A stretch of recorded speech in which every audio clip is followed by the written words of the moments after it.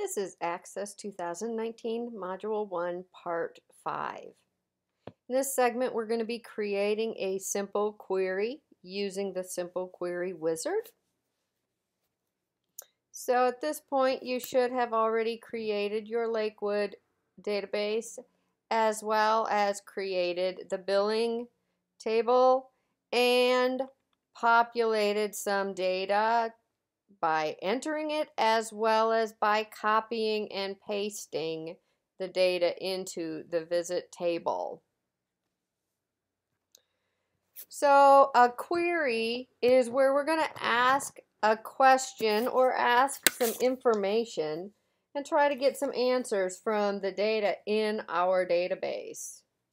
So to create a query, we're going to start out on the Create tab.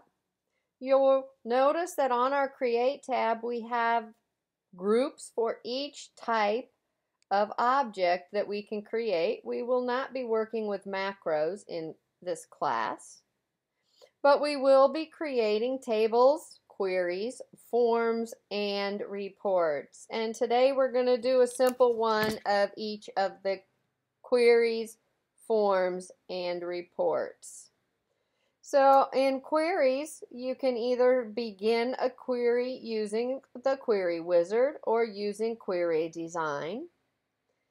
If you look at the Query Wizard, there are 4 wizards. They will use those by name if they want you to use a wizard to create your query.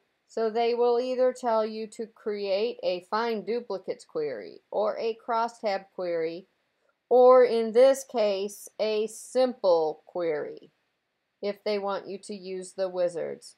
So for your exam, you should memorize these 4 names, and that will help you determine where to start your queries, whether it's going to start with a wizard or a design. So since we're starting with the wizard, we'll choose our SimpleQueryWizard and choose OK. On this first screen, we first of all select what we're using to create our query. You have the option of using both tables and queries to start a query. So today we're going to be working with the visit table. And then it wants to know what to populate, what fields we want to see in our query results. If you use the double arrow, it will insert all of the fields. If you use the double arrow in the reverse direction, it removes them. You can do them one at a time. So if I add one and then I skip and add another, once you add them, this is the order they're going in. So if you need to change the order, you would need to remove something. You cannot move them up and down once they're in the box. You have to add them in the order that you're given. So we're going to start out with our visit ID. Then we're going to add to the visit date. And then we're going to add the reason. So we want 3 fields in our query. Then we're going to go to next.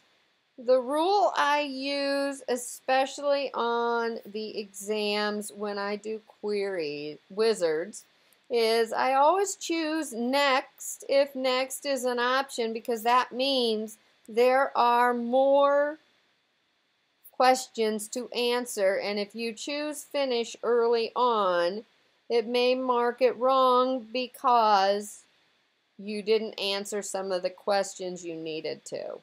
So for example, on this screen we do need to give it a name. So instead of saying visit space query, I'm going to type in visit list.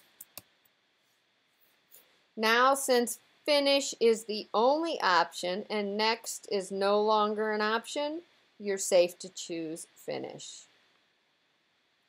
And you can see that it created a query. It gave us the results. We do have the same navigation arrows that we saw at the bottom of our tables. We can adjust the size of our field. So for example, I'm going to double click on the reason that will best fit that column. When you use a wizard, it does save the wizard or the query for you, and it adds it to your object pane.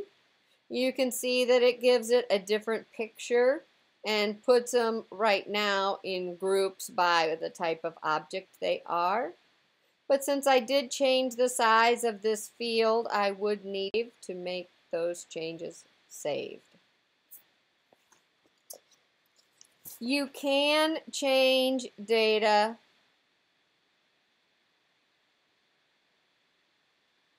in a query. So if I determined that this visit was supposed to have happened on the 27th and not the 26th, I can change the data here in my query and tab through, and once the pencil goes away, the data has been saved, and it did save in the underlying table as well.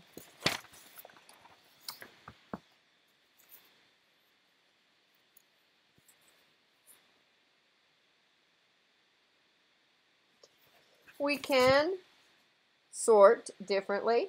So for example, if I wanted to use these buttons here to sort, I could. On the Home tab of the ribbon, I also have sorting options here. So if I click on Visit ID and tell it to sort in ascending order, you can see that it resorts. You can also tell it to remove the sort. So you can use those options to sort in your query datasheet view after it has been created. Any changes you made after you created it, you would want to save before you closed it. And again, we can close the object using the X that is on the tab with the object name.